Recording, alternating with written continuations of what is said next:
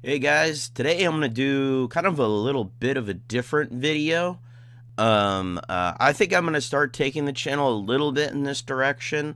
I'm gonna keep doing all my horror movie reviews, which I still have my 31 Days of Halloween thing to wrap up.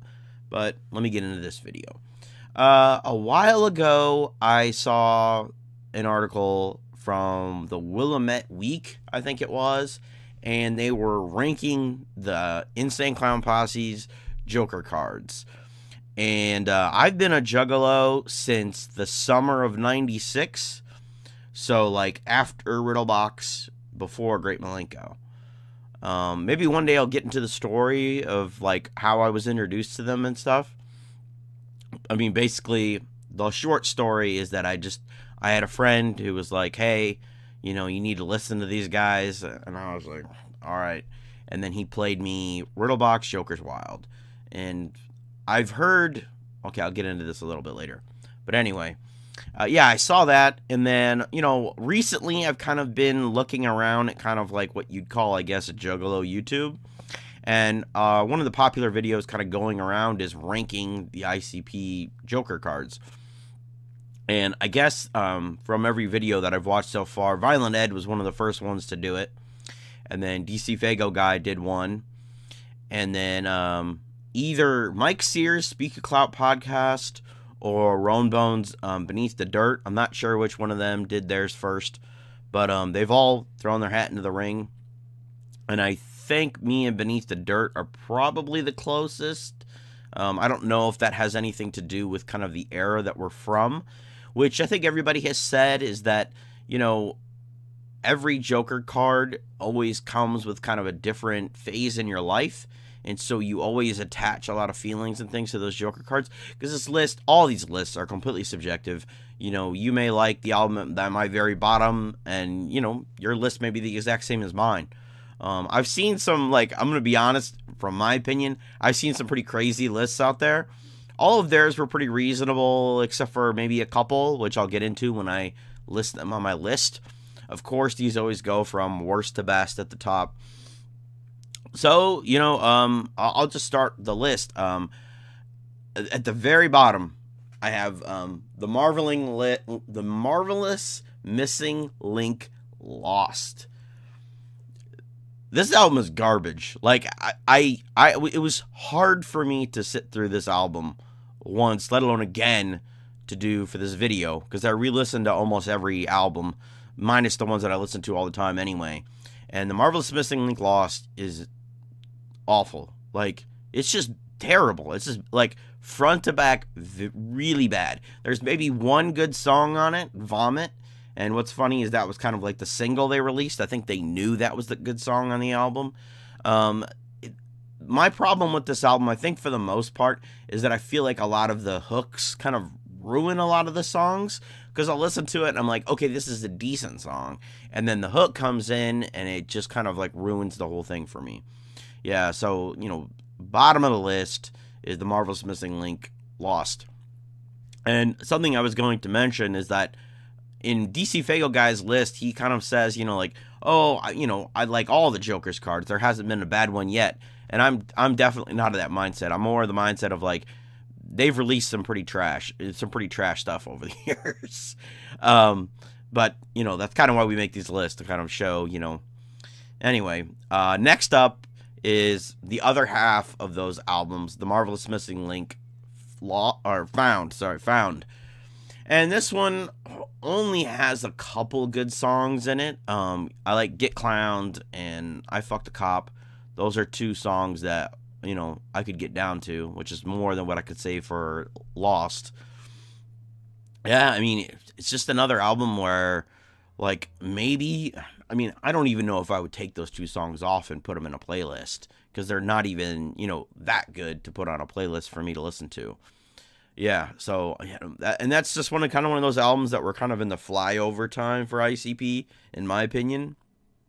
Which is kind of weird, because it's kind of the third card in that second deck, but it's, yeah, I don't know, it's strange. That was kind of definitely a diversion for them. And then the next album, this is where it starts to get into more, I could listen to this area, and that's Bang Pa Boom. In Your Face, Fawn's Pond. I like Juggalo Island. Vultures, I like Vultures. It's really not that bad of an album.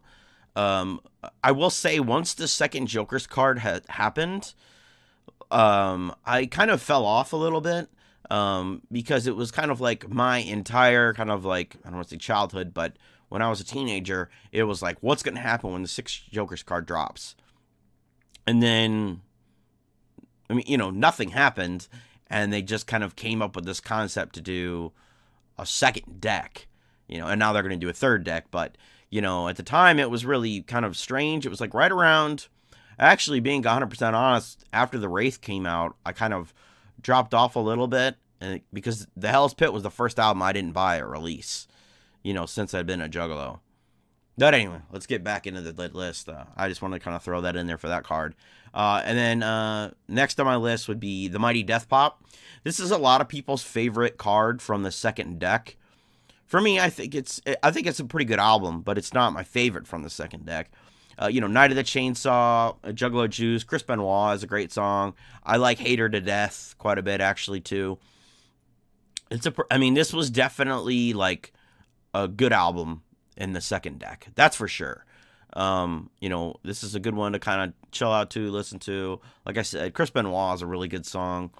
This is kind of, more of a return to form over what they were doing with, with the Tempest and all that, at least for me.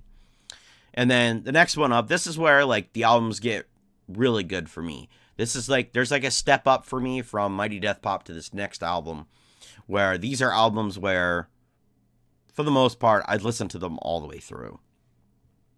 So the next one is Fearless Fred Fury, the newest Joker's card. I really, really like this album. I was really surprised, especially after A Marvelous Missing Link, at how much I like this album, because I've always been of the mindset that, like, their newer stuff is just so much better than what they're doing now. And I'll get into that a little bit when I get a little bit higher. It's something I want to tack on to one of the other higher ranked albums. Yeah, I like this one. Westburner Ave, Night of Red Rum, Shimmer. I like it rough. The only thing I don't like about that song is the warning. It's like you're listening to Insane Clown Posse. Like, you don't need to put a warning before one of your songs. Like, we know what we're getting into. I think it's just kind of a funny little skit that they put before it, but I like that song too. And then after that is Hell's Pit.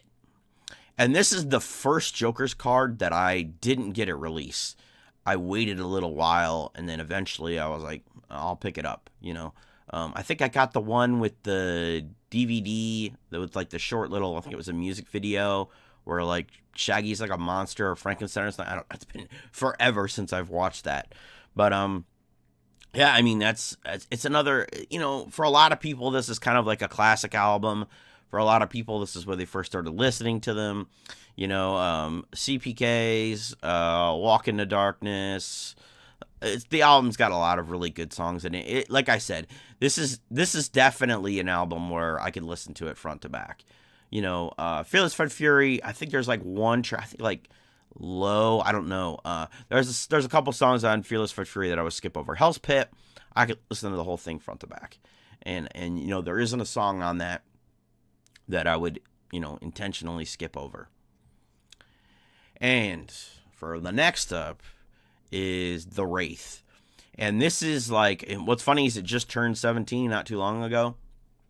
But The Wraith is like an album that justified my listening to ICP. And to get into that a little bit, my father is a minister. And so kind of growing up listening to ICP, I don't think they ever heard the music, but they definitely, I think, had a feel for it. And so when I got to play the Thy Unveiling for him, it was kind of like a gotcha moment for me. It was like, I see, this whole time you thought I've been listening to this, and this is what they're about. So it was kind of a cool moment for me. Other, good songs on that. I like Welcome to the Show, Juggalo Homies, Crossing Thy Bridge. It's another album that you can listen front to back. I'm not going to say that anymore because all of the rest of the albums, for me, are albums that you can listen to front to back. And what I was going to say from earlier is that with the Joker's cards, when they first started out, Carnival of Carnage was completely different than Ringmaster. Ringmaster was completely different than Riddlebox. Riddlebox was completely different than Jekyll Brothers. Jekyll Brothers was completely different than the Wraith. And I feel like once they hit the Wraith, they had kind of found the sound that they wanted to go with. That, or, you know, Mikey Clark just stopped producing for them, but run with me here. And for me, every album they've released since the Wraith Hell's Pit has sounded very much kind of like the Wraith Hell's Pit. I mean, yeah, obviously, you know, Marvelous Sting Link's a little bit different, and they have little weird songs here and there that are a little bit different. But there's something about everything after the first deck that sounds so similar to the Wraith Hell's Pit. I can't put my finger on it exactly, other than, like I said, they kind of had that falling out with Mikey Clark, and I think that drastically changed their sound. But anyway, that's kind of my take on that one. And then, you know, coming in at, we're at number 5 now, is Carnival of Carnage. And I've seen this album at a lot of people's bottom list, and I don't know why. Like, I've seen some of the explanations, which, you know, I could see, I guess, and that, you know, this is when ICP hadn't really gotten in their groove yet. They were still kind of learning their own kind of, you know, flow and stuff like that. But I love this album. Like, and I can understand how new fans might not like it, because it's definitely old school, and it's like I said earlier, like, they changed their sound so many times, and this is definitely a much different sound for them. You know, Night of the Axe, The Juggler, Your Rebel Flag, those are all, like, absolute, you know, bangers. Well, you know, something else that I think is funny, I'm kind of divulging a lot when I'm telling this, but I like kind of questioning some of these things, is I know several times Violent J has said, you know, we can explain every lyric, we can explain everything, who we kill is this and that, and racist and all these different things. But I don't know if they had that from the beginning, because in Carnival of Carnage, if you listen to Night of the Axe, there's that line that's like, innocent people is what I want, so I'm heading to the restaurant. And it's like, wait a second, I thought you only killed racist and all these other people. So I'm not sure if they had that vision of the carnival, or the Dark Carnival from the get with Carnival of Carnage. I'm not sure. I can't say that. I can't say that for sure. Unless Night of the Axe is kind of just like the song where they're like, you know, one of their weird off songs, you know. But that's Carnival of Carnage at number 5. And number 4 is the Jekyll Brothers. This is an album that I've honestly been thinking about it a lot recently, obviously, because I was going to do this video. And Jekyll Brothers, I'm not going to go this far. I was going to say that the Jekyll Brothers and all these next cards will intertwine between being my favorite, but Jekyll Brothers will always be right up there. And that's partially because Jekyll Brothers, it's another one of those kind of nostalgic cards for me where, like, Jekyll Brothers was the first time I met ICP, actually. Me and a bunch of friends went up to the Asylum in-store tour, signing tour for the Jekyll Brothers. And that was when, you know, they wore the straitjackets and they showed up in the little white bus and they built an asylum inside the record store. And Twisted was there. I don't remember Blaze being there, but I've read online that Blaze was there. And they went inside there, and Twisted and Blaze hid behind this kind of plexiglass thing. And when you walked in the asylum, they'd kind of jump around and stuff. It was, you know, so I have a lot of really fond memories about the Jekyll Brothers. You know, Mad Professor, Fuck the World, I Want My Shit, Bitches with ODB. Like, the whole album has the Jake and Jack. I always like the I don't know if I want to call them title tracks, but the tracks where they kind of talk about the Joker card, like Jake and Jack Jekyll. Like, I love those tracks for some reason. Like, The Great Malenko was really good, you know. But yeah, that album, I really love that album. And it holds a lot of kind of nostalgic feelings for me of that era. A lot of these upper Joker cards do, but Jekyll Brothers especially, because I was there for the full release like I was for Malenko too. Yeah. So, all right, now we're on to number 3. And this is where we get into all of these albums are interchangeable. But, you know, for the purposes of this video, I kind of put them in, like, the order that I felt like maybe I like this album just a little bit more, you know, right now or, you know, overall. And, I just kind of tried to, weasel it out. But anyway, number 3 is Ringmaster. This is, man, when I was a kid, this was probably my favorite Joker's card. Even for a long time, this was my number 1 favorite Joker's card. I used to have one of those no-skip CD players, and even before that, I had the cassette for Ringmaster, but I had one of those no-skip CD players, and I had a paper route, and I almost always played Ringmaster on this paper route, depending on your mood, throw in Riddle Box or something, but Ringmaster is one of those that I played all the time, like specifically like Wagon Wagon, Bugs on My Nugs, Murder Go Round, The Loons. Like, The Loons is still one of my favorite ICP songs.